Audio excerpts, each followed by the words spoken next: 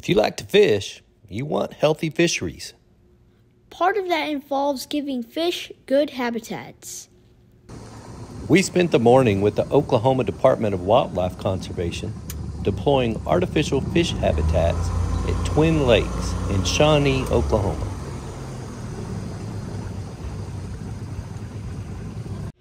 We saw the habitat design, how they are deployed, and learned about how they provide fish with shelter, cover, shade, and food.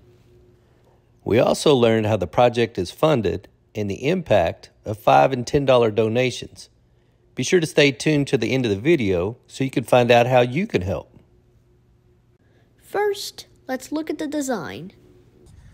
So this is the Shelbyville design of a cube. We came from Shelbyville, Illinois. There's a lake association alliance up there that builds a bunch of these. I think they put in something like 1,000 of these in one of their lakes over the course of several years. So this came from them. We didn't want to reinvent the wheel and try to figure out really good designs. So we kind of went over their design for this go around, and it works out really well for us. It's about a 4 foot by 4 foot and 5 foot tall. The bottom square down here is made out of the PVC, and it has either gravel or sand in it. And this bottom run of corrugated tubing has 3 bricks on each side, and that's the weight that sinks it. So what's nice with this design is you can toss it off the boat and it'll self-right itself and sink down to the bottom.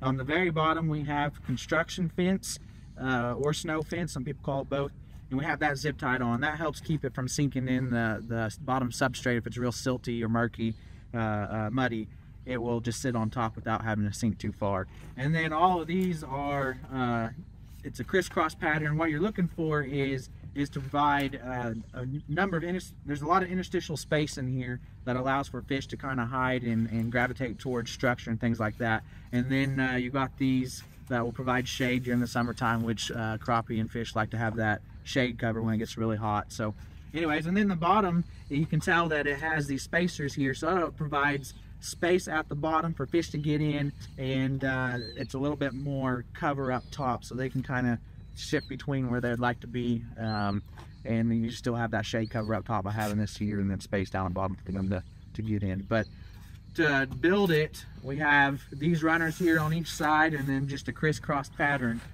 through the center. So there's about, let's see, 1, 2, 3, about 5 different lengths of tubes you cut, and you just put them on straight across on the sides and then crisscross a few through the center.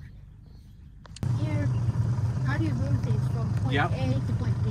So these are actually part of the design that makes it easy for deployment. So the bottom rail, bottom square on the cube is filled with sand and gravel, and then the bottom run of corrugated pipe has bricks in it. And then there's holes in the top so air can get out when water comes in, air comes out. And as you push it off, they self-right themselves, so they slide pretty easy. So to deploy it, you'll just push it right off the side of the boat.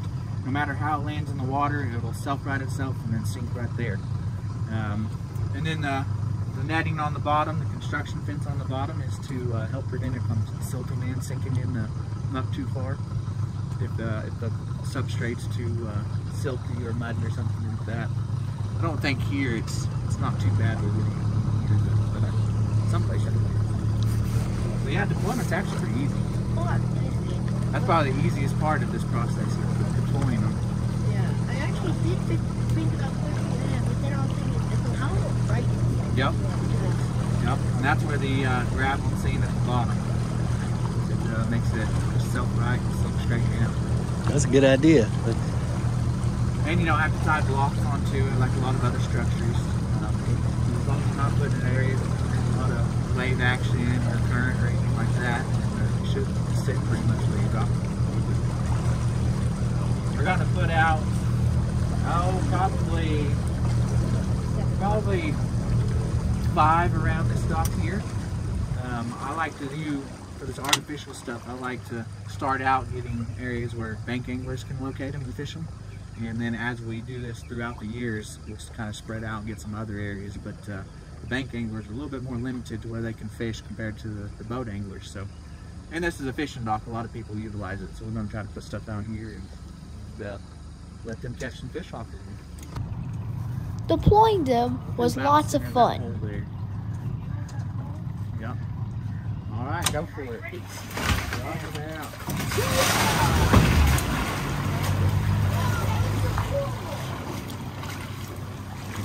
Sleepless and night. It's like the first time I've actually seen this happen.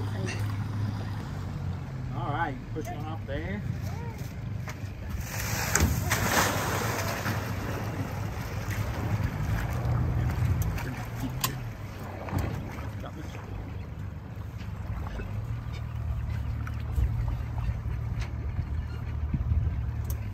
About that door, you want that door kind of enough. Yeah, right there. Go for it. Put one more taxi on the way.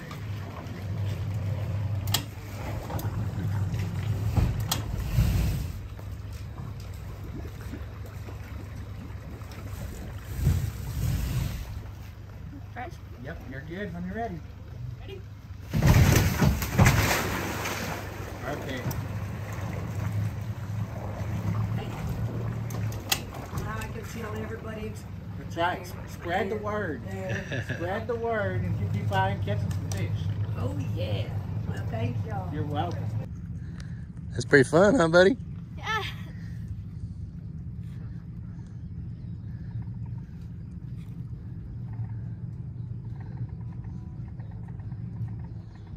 Whenever you're ready, go for it.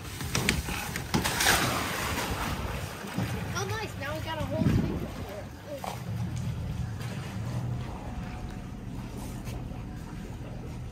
What's cool about this program, the statewide program, is most of that $10,000 donation came from $5 and $10 donation from individual anglers. So when anglers were online buying a fishing license, we have a little section that pops up and asks if you'd like to donate for fish habitat, and it'll take you there, and you can do $5 donation, $10 donation, and so forth. But most of that $10,000 donation, we're able to reach our goal by $5 and $10 donations. And for people who already have their fishing license and may want to donate, You can still go on our website at the same place you bought your fishing license. There's a spot for donations, and there's several different types of donations you can do.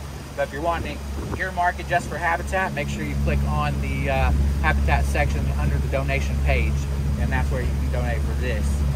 And then also keep in mind that if you're looking for these locations, everywhere that we put structures in our lakes across the state is on our fish attractor website, which you can find on the wildlifedepartment.com. If you click on the fishing tab and then where to fish, there'll be a button there that says fish attractors. Click on that. It'll pop up a map of the state of Oklahoma. You can see everywhere these things have been across the entire state, including our brush piles and other structures we put out. You can click on the locations. It'll give you GPS coordinates. It'll tell you what type of structure.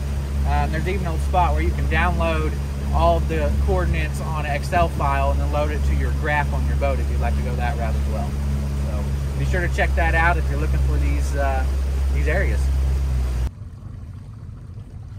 There they are. Oh, there See they're that really cube right tiny. there? I can see those too, yeah.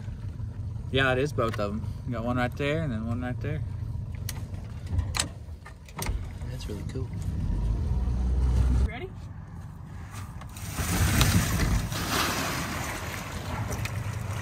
These structures, or any structures you put in the water, what you're kind of looking for is that periphyton to grow on there, and that periphyton attracts the plankton and insects. That's the basis of your food chain for your fish species. So as that's growing on there, the periphyton's growing on there, it's attracting those plankton and insects, which attracts your bait fish and also attracts the predators that are foraging on those bait fish. So you have them coming there because there is food source available, and that's part of the reason they're coming. But also the other component to it is the structure itself. Crappie like to hang out around structure. Bass will hang out around logs and things like that, and they'll go to it for structure. And then also the shade cover during the summertime.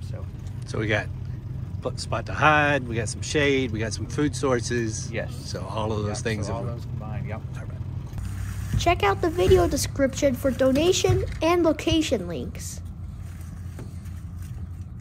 All right. We just went over one. You ready? Go for it.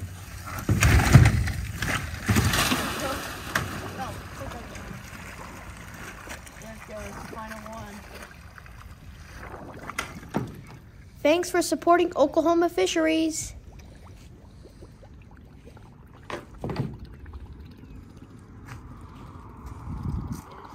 Officially under the water. All right. See you on our next adventure.